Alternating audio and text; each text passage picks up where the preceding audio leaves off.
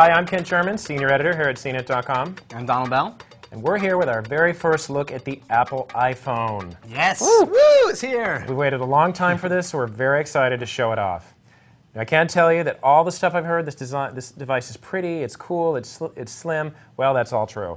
I can definitely say that it's one of the prettiest cell phones I've seen. It's got a great design, it's very slim, very attractive. Of course, the big thing about this, everyone probably knows, it does have a touchscreen. It's pretty unique on a cell phone. A lot of them have it, but this one does take up the whole thing, and there are absolutely no buttons except one right down here that takes you back to the home menu. There's a couple things I want to show you on the touchscreen because I was really concerned about how easy it is to use. Can you type emails, messages really quickly?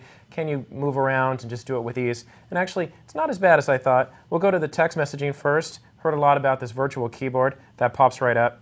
Actually, the buttons were large enough that even someone like me with fat fingers can type out my messages pretty quickly. The only thing I was concerned about, though, is I really would like the keyboard to be displayed horizontally like this. It is only displayed vertically in portrait mode, so you can use two hands, but it just is a tiny bit crowded. So it's much more comfortable to use one finger, which just slows you down just a little bit. A couple of more things. We'll just look at the photos.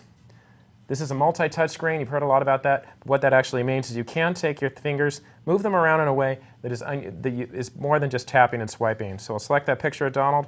See, there he is. Beautiful. Actually go out, move your fingers out like that, and there's this nice zoom in, and pinch your fingers together, and you can see the picture gets close. Zoom back in. So it is pretty cool. Don't see that on a lot of phones. Finally, we'll just go to that Safari browser. Heard a lot about that as well. We'll operate over Wi-Fi. If you are in a Wi-Fi area. Otherwise, it's via the AT&T's Edge network, which is a little slow. But you can see there we have a CNET page. We'll go right back in, tap it, and it zooms right in. Move around just like that. So very cool web interface, really the best design I've seen on a phone. But of course, this is the iPhone. It's all about music and video in a lot of ways. It makes calls too, of course. We'll have to test that later. But music and video, we'll go over to Donald. All right, music and video. Well, hidden in this very expensive device is the world's coolest iPod. If you click on the bottom right-hand corner icon, you'll get into the iPod mode here. The iPod's going to behave just as well, or just identically to the way that your files are organized on the latest 5th generation iPod. But it's a lot more beautiful. It takes up the entire screen, all the real estate's here. You can find your music. You can turn it into landscape mode here. You can flip through your music using cover flow. Find an album you want to play, double click on it, find the track you want to play, click on that, and it's already playing. And it's going to play either through the built-in speakers on the side of the iPhone here, or it's going to go through the headphone jack.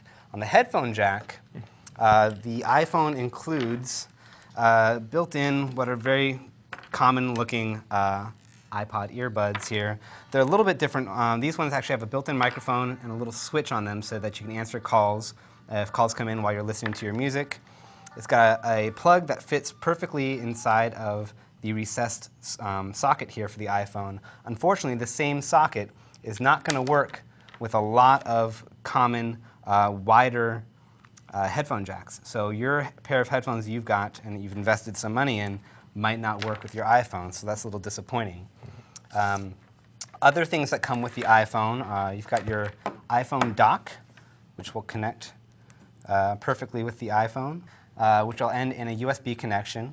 USB connection can either go to your computer or it can go to the power block here.